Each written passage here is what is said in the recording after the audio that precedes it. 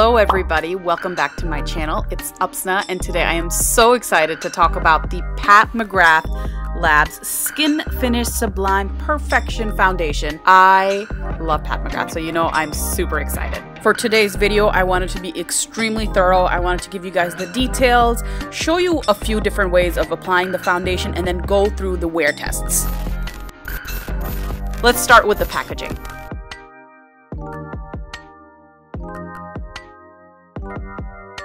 Of course, being Pat McGrath, the packaging is just absolutely stunning. I love the box that it came in.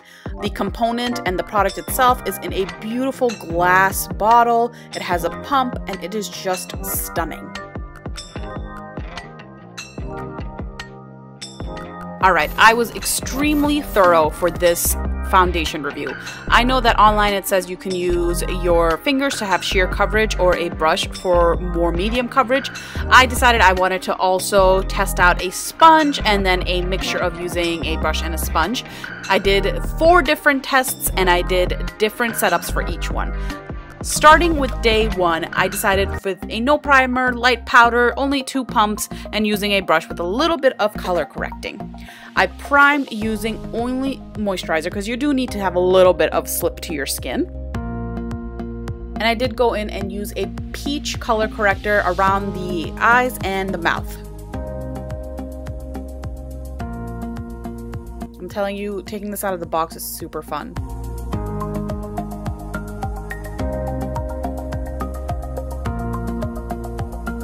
For the first day, I used a brand new IT Cosmetics brush, and this blends like a dream. It blends so quickly. So if you're on the go, if you want to be done in a hurry with your foundation, this will help you with that.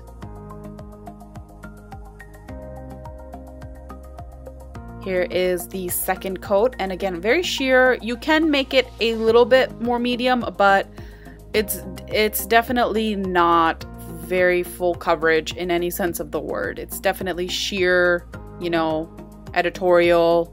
Here's a shot with just the foundation. Moving on, I did the NARS Creamy Concealer under the eyes, nose, Cupid's bow, chin, a little cream contour from ABH.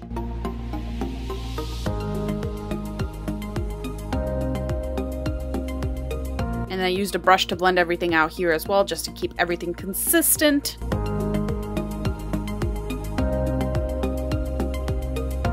And I followed through with a little bit of powder contour. I used a very light amount of powder and I used on a very tiny little brush. I just wanted a little bit to see how this sets. And I used the Morphe Continuous Setting Spray. I use this every day to make sure I had that controlled item. I did some blush, highlighter, and I was donezo for that day. This is a really beautiful foundation. I will say it does look very, very nice on the skin.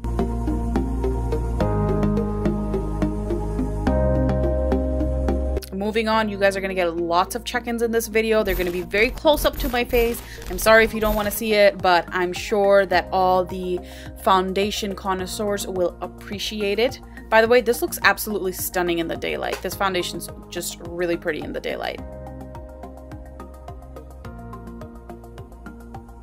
Honestly, hour 4, I thought it was looking really, really good. Here's some dark car action light. It's a little bit late, so it is time for me to remove my makeup, but I think easily this could probably last another 2 hours or so. I feel like it's breaking up slightly here, but again, I know that I had the corrector and the concealer in this area specifically. Same thing with down the nose, and then right here under the eye, which my eyes always crease. Like, my eyes never will not crease. Mainly where just the foundation is. It's really good, and it's not even like, you know, it's not even like rubbing off on your hands or anything. I feel like my highlight, my blush usually kind of starts to disappear around hours 4. So I'm really surprised at how everything has stayed on. Everything is still in place. I feel like maybe it's slightly more dewy than before. Maybe if you have oilier skin and you use this, you might need a powder on hand.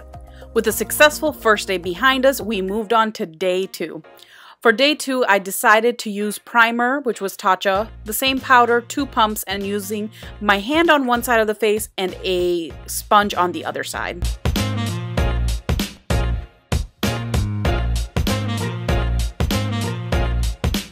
Now, I wanted to test out this technique of using your hands to use your foundation.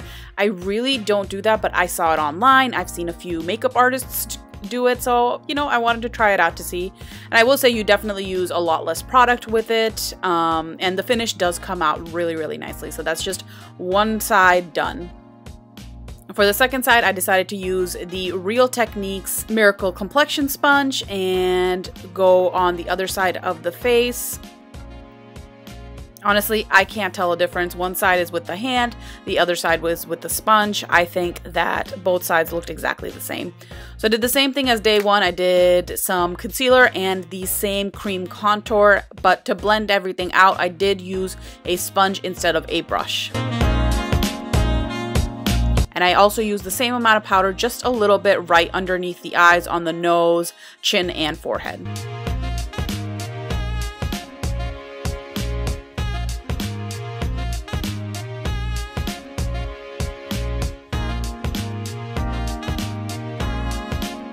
I used the same setting mist on all days to make sure that I had one controlled item.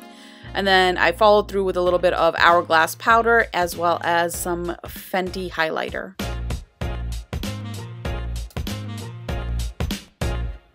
I will say it looked really, really nice.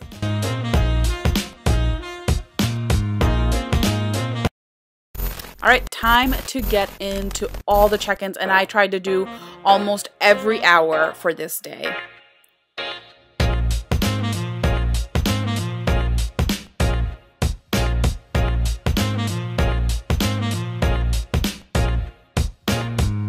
I will say for up to 4 hours, this looks gorgeous. 5 hours is when I started to notice just a little bit of shininess, dewiness peeking through. I like that because I have normal to dry skin, but somebody with oily skin, I don't know if they will like it as much. You can see it's starting to break slightly apart, just become a little bit more oily in those areas. And then the final coverage, you can see that it definitely wore down a lot more than the first day. Moving on to day 3, this was the day that I went super minimum. I did no primer, really light oil, just one pump, and I used my hands to get everything in. To start, I did use just a little bit of oil because my skin was feeling a little dehydrated. I went through and I massaged all of that, and then I went in with just one pump of this foundation. So I, applied it, put it all over the face, and then used my hands to blend everything in. I don't know why I thought it was funny, but it felt weird. It's just like, you wanted it to be like moisturizer, but it was still foundations. I don't know. A little bit odd. I went through and I used a brush underneath for concealer, and I did use my fingers to make sure that I had an even finish and everything blended in. Basically, I was going for the what foundation look. I have nothing on my skin. Set it with a little bit of spritz, and I was ready to go about my day. Here is the first zoom in of the day just to start, and then we're moving on to our check-ins.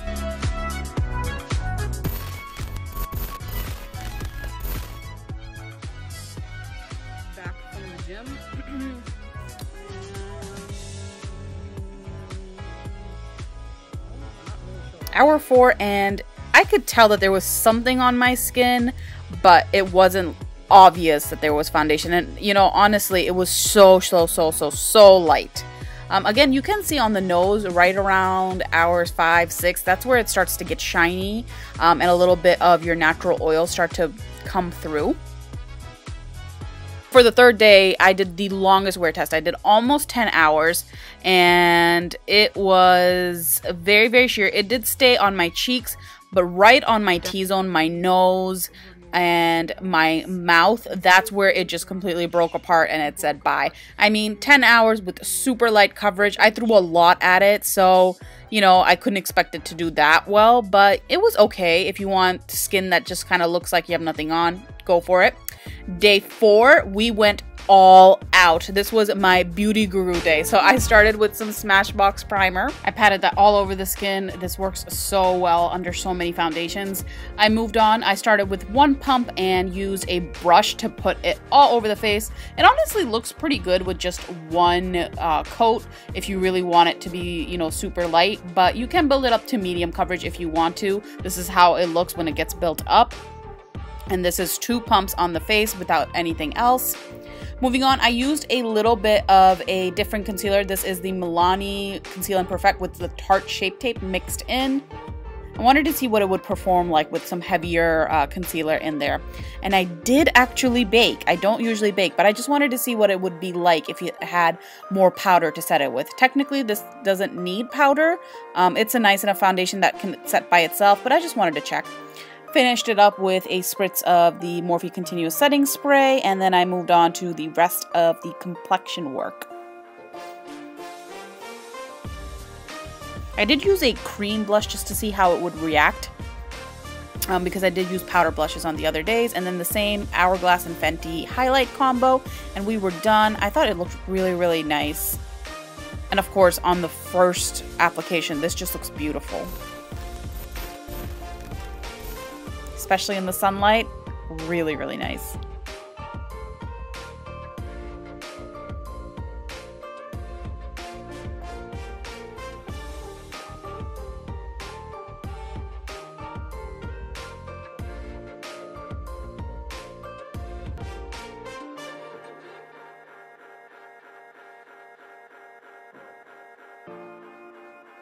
Hour 5, and you can see just around the nose, just a little bit of oil and dewiness is coming out. Here's hour 6. Sorry, the hair just kind of disintegrated. It was a mess. I wore this for 7.5 hours. I was so impressed with how well that highlight stayed on. Insane.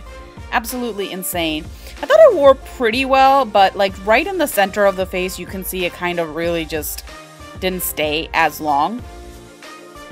But overall, not too bad. My final thoughts on this foundation. I will say, definitely use a brush. I think it works so much better with this brush. I was surprised at how long the foundation really did stay on it. I was also surprised at how long my highlighter, contour, and other products stayed. That I wish that this product was available in more stores. Foundation is so difficult to pick out, and finding it online, even though you can match, you can't always get it right. I feel like I should have gone to 2 shades darker. If I was able to test it out, I probably would have been able to tell, but you know, that's just one of those things. Moving on, this is not a full coverage foundation. So if you're a full coverage addict, this is not for you.